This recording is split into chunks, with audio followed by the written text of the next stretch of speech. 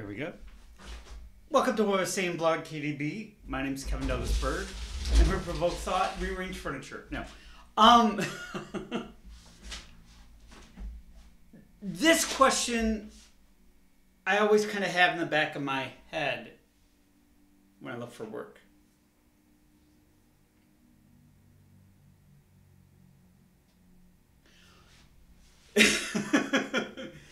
Is something outside of what you can control, and we all know we can't control everything.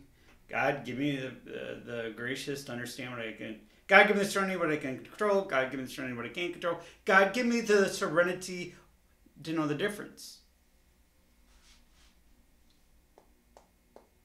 I really want this job. At the same time, I think the person that would be training me might not like my personality.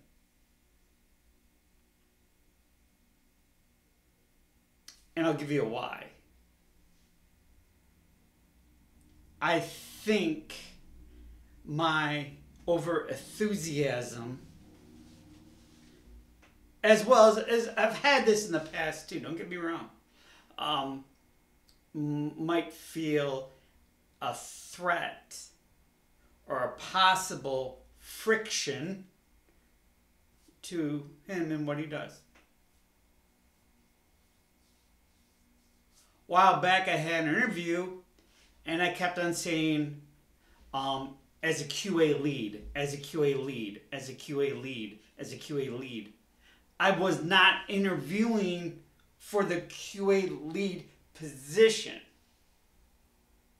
I was sitting with the QA lead and I was interviewing with that person, and they wanted an analyst that could possibly be a lead or be a liaison kind of thing. So I spoke about all the things in the past. You know, I had to basically almost sue somebody so I could get paid. No joke. 6 months there, they didn't care about if I was working, not working. Everything was going to be fine, no worries. 3 engagement managers, nobody knew their head from their you-know-whats. And now,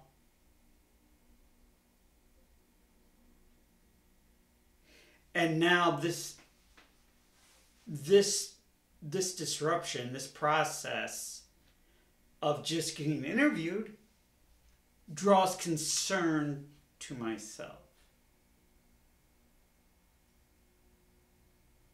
Is this a red flag?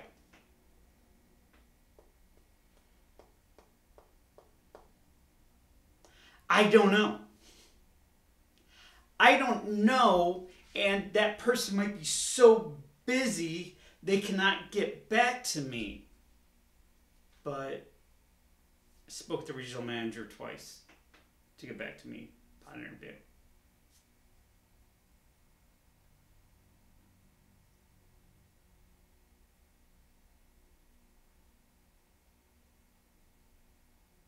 Unless I've rubbed him so wrong that he didn't really like anything to deal with me.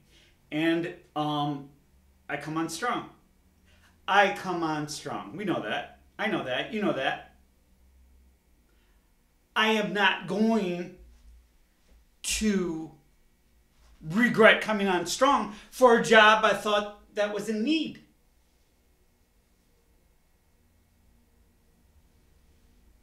If you're in need, and I understand you're busy, wouldn't you want to progress with somebody that wants to take it to the next level? Wouldn't you sit down with that person and interview that person, even if you're busy? Because that person is showing a passion to do something that would help you out. I'm looking forward, if I get involved with this company, to go through the training. I would really like to do this. You know, covers sales, covers inventory, it covers training, it covers people, it covers automotive.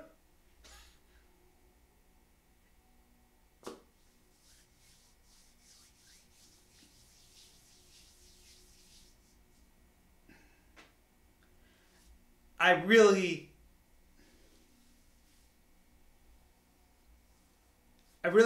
if there is a rub, I'd really like to find out what it is. If it is my personality and he can't work with me because of that, that's fine. That's fine. I wonder if the regional manager could find someone else for me to work with. I am not everybody's cup of tea. I don't try to be everybody's cup of tea. I'm Kevin Douglas Berg. I am who I am. And I thought, I assumed. What happens when you assume? That's you and me. I thought I was giving a good presentation of being eager, wanting a job, going after it. All the other things that a lot of companies want.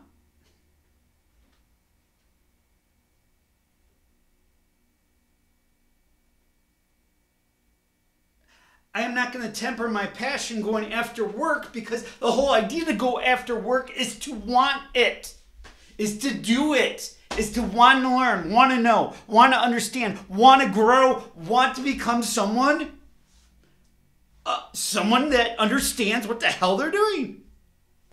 Simple concept, simple.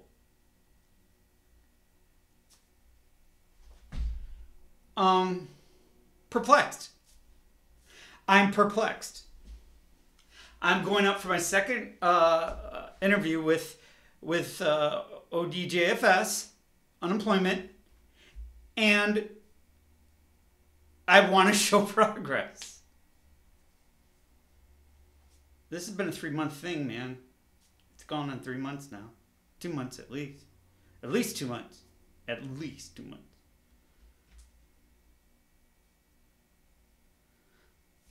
In the meantime, I filled out a technical coordinator administration position. Technical administration. Yeah. You'd be on the job and you'd be like taking care of project stuff.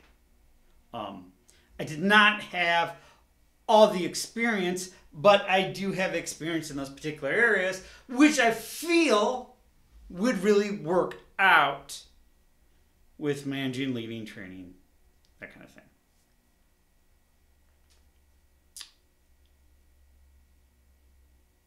I find myself at a crossroads. RM said he'd call me right back. It's been almost an hour. Then also, what is too much going after it? What is too much passion? What is too much effort? What is too much that makes the other person feel threatened? In any way. Or uncomfortable, or unavailable, or unopen to want to share what he does with myself.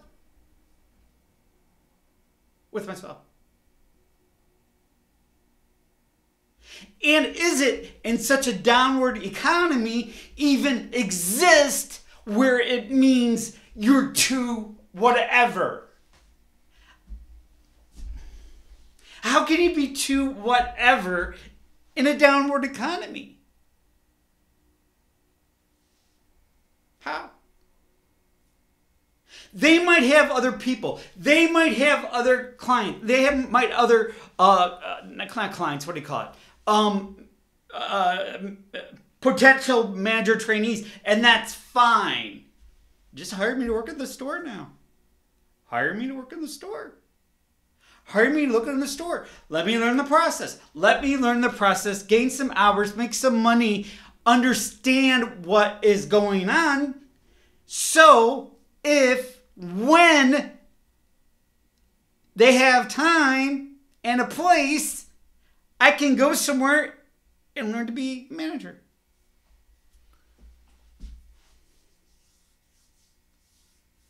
But Kevin, you're asking too much. Kevin, they can pick so many people. But Kevin, they might not like you. Completely understand all that above. Isn't it better to have someone you don't like that will kick ass at a job and is eager to start?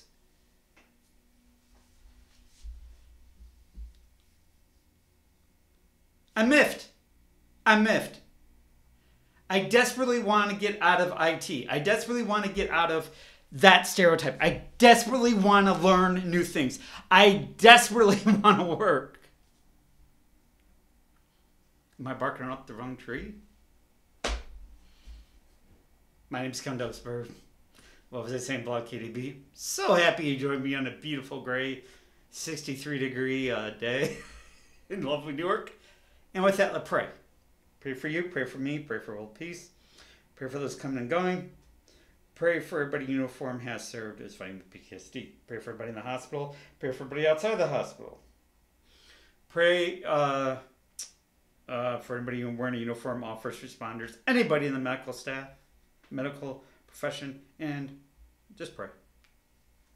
I'm here to move humanity forward just a little bit, provoke thought. Coming out.